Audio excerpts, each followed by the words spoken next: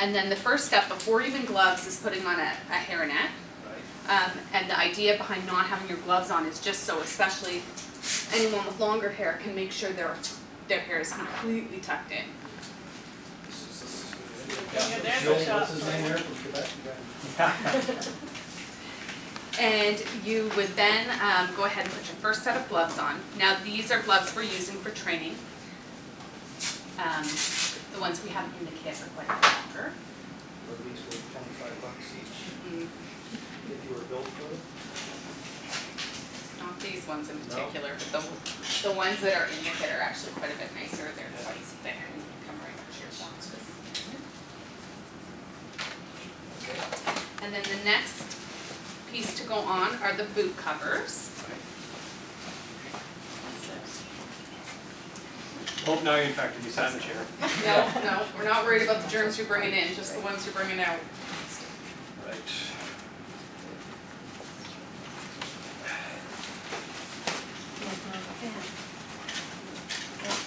And we really have to think through a lot of this process in terms of where it would take place. So we pull everything, pretty much we'd be doing this in the hallway, pulling everything out of our anteroom because we know our anteroom will be where we take, that will become infected when we take everything off.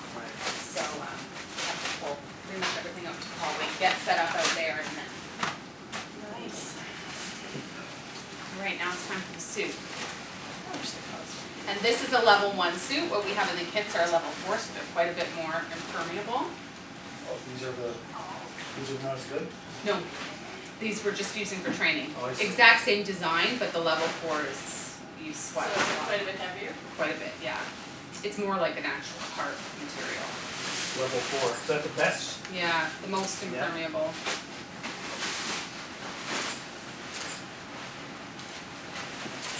It's the one mandated to be used.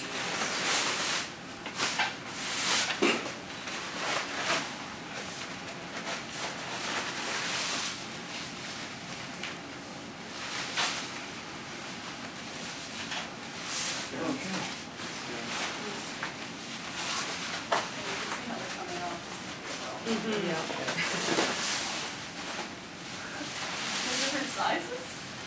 These are extra large. And I think The other that's what ones we are- have, That's isn't what happened, it? right? Yeah. Yeah.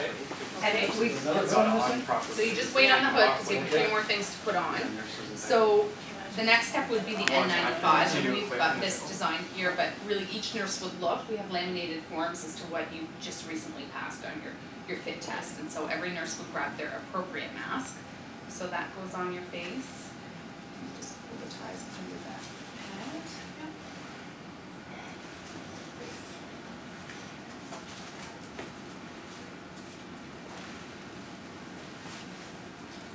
And your partner would just make sure as you're doing this that your hair hasn't now become exposed, that sort of thing. You really see It's here. Oh, there's his hair. Yeah. Yeah. Ebola. Yeah. You need it. So you need to have 2 people doing it. Okay, good Yeah. enough?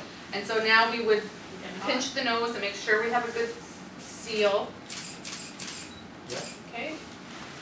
And then goggles were initially Mandated. and then they became optional. I think for the idea that some people would wear glasses and feel comfortable just behind the face shield, but most of us in the training have said we would take that extra step, that extra measure, and put the goggles on.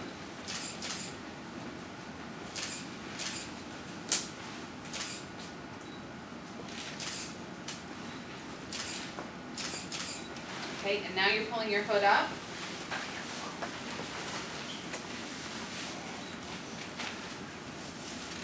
Yeah, sitting right up and making sure there's no holes or areas. You put a face shield on.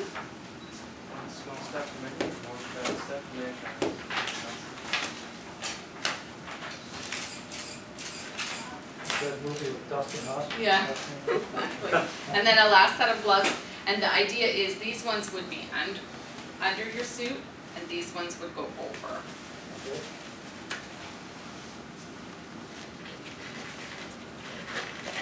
What am I, what, oh, it's a large, oh, okay.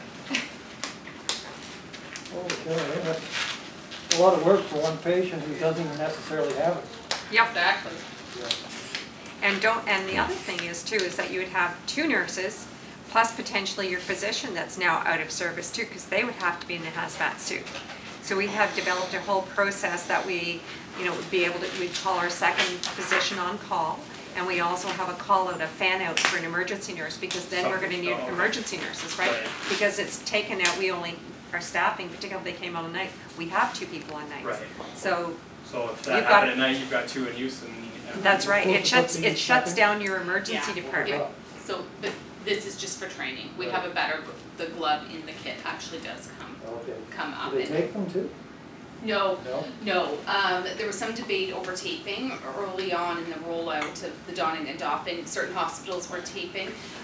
This hospital's decided it gives it's one extra step that could cause splash and infect you, so we're not doing taping. The inner level and the over, that's enough protection, just not to expose skin, but removing the tape is quite, it leaves room for error. Alright, and then, We'll take your pictures for you. and then the nurse that had helped you would double check, there's no exposure, everything's as it should be, and you'd be free to go on in. And the fun part is taking it all off. Right, so this is it. Yeah, so you'd go in, look after your patient, and then coming out, you'd be into the ante room. Yeah. And the second nurse would be there also through the window with the clipboard and the steps and going through it just to make sure you're not infecting yourself. And it'd have to be a very, you'd have to really take your time and take a breath, because I suspect in the situation people would be panicking and just wanting to pull it off. But Yeah. so it really would take the 2 nurses. Well, Nelson, do a 360 there. There you go. Yeah. So you're stepping out of that. Beautiful. You're stepping out of that ante room, Yeah. and you would basically step onto a mat, and there would be a hazardous material bin.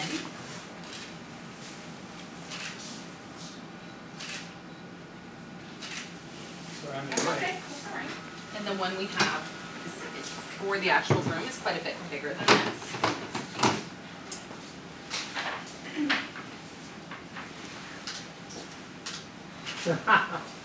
Front page next week's paper now. And you'd start the process by removing that first set of outer gloves, Yeah. Okay. just the outer gloves, Yeah, well, just the outer ones, yep. and potentially if this was actually an Ebola patient, hopefully you had them out of here before they were really exploding, Mm-hmm. because you'd have all kinds of, you could. You could be covered, Yeah. yeah. Come here, bowl man. So what you would do Wait is till I you put just that on the throw it precious onto your Facebook mat, and say, you just "Ebola throw your gloves onto your Okay, mat, I'll do that. because what we're gonna do at the end is we roll that all up. I hate hysteria. I would never. Today at Winchester. Yeah, I can see the headline now. and there's a technique, you only have to do the outer glove, right? Yes, Yeah, that's nice. and usually you grab it at the wrist and Oh, I peel see. it off, so that makes it a little easier. Plus it's hard to see, even though this is clean and everything. So can you imagine practicing and starting IVs and that sort of thing? They're actually doing work. Yeah. You can't see. So what's this? So Unbelievable. now, there'd be Purell in the ante room, you would Yeah. wash that set of inner gloves, just in case you at all contaminated yourself, removing the first set. Yeah. It's like this, Mm-hmm. and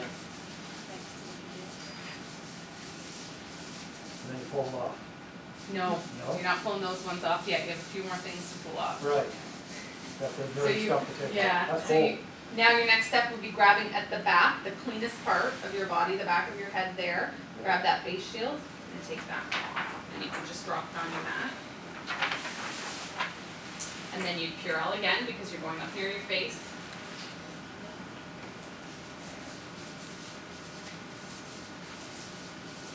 So have you had any changes proposed from the ministry since the start of all this? You know, they gave you guidelines and then they changed them? Yeah, there was just some slight changes in terms of giving you an option for goggles. Mhm. Other than that, for us, it's pretty much stayed the same. The only piece that they're still working on is the ambulance bypass protocol for rural. In Ottawa, they already have it in place where they would go to either the general. If somebody met criteria, there's no question they go either to the general or CHEO.